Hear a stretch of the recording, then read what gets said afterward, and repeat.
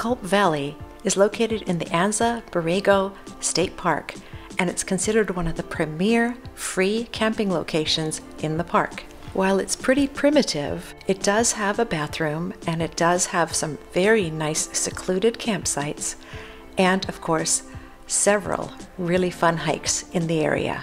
To get there, you take the Montezuma grade, which is actually the S22, and to get to the start of our trail, we had to drive up around 3,000 feet. We had hoped that it would be a lot cooler up there, but sadly, we were mistaken. There are some tricky spots on this trail, so wear really good shoes or hiking boots.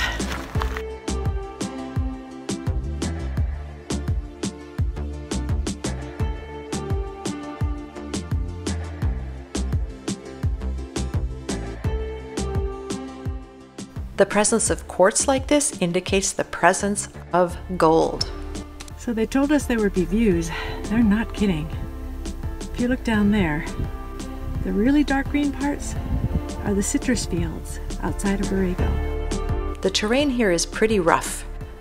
Be prepared to hike on a whole lot of rocks and gravel.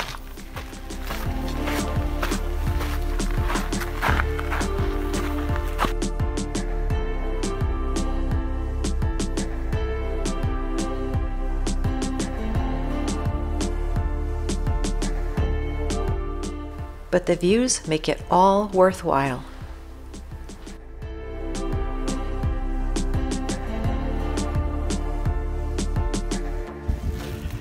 Taking a little shade break. Gotta get them when I can, because my heart rate gets up there really high. And every once in a while, I just have to stop and let it slow down.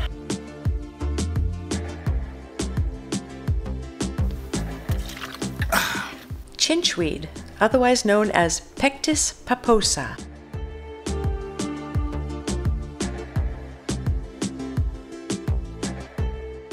Rocks like these always puzzle me. Like, how did they get like that? You see cairns like this all over the desert, so I made my own.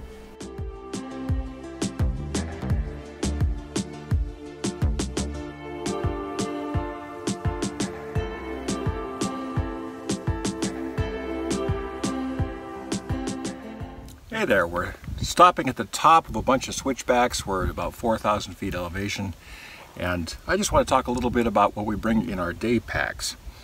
We like to bring, of course, snacks and lots of water. We have these smart water bottles which clip on, and it's got a fast release thing which is really, really nice.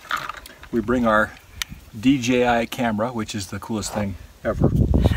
We bring our All Trails app, and what we can do is put things on airplane mode, and that way we can know exactly where we are. A lot of what we bring is for emergencies.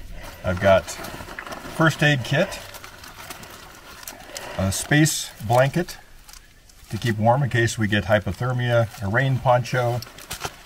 I've got binoculars, cables for charging all of our stuff, and I've got this really cool charging brick which is solar powered. Got some extra cord in here. What else have I got here? A little lighter just in case we need to start a fire for whatever reason. A compass just in case our phone goes dead. That's nice to have. Sunscreen. Always take extra water. A bandana. An extra jacket just in case. Lots of just in case stuff. A Sierra cup. And I keep a list here of all the things I need to have in here. And I always check the list before we take off.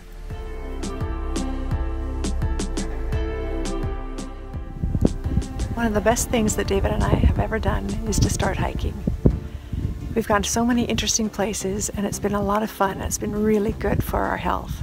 I hope you enjoy coming along on these hikes with us and on our travels with us, and I hope if you'd like to see more content in the future that you'll hit the subscribe button and you'll give us a thumbs up, and especially ring that bell, because then it'll notify you once we have another video.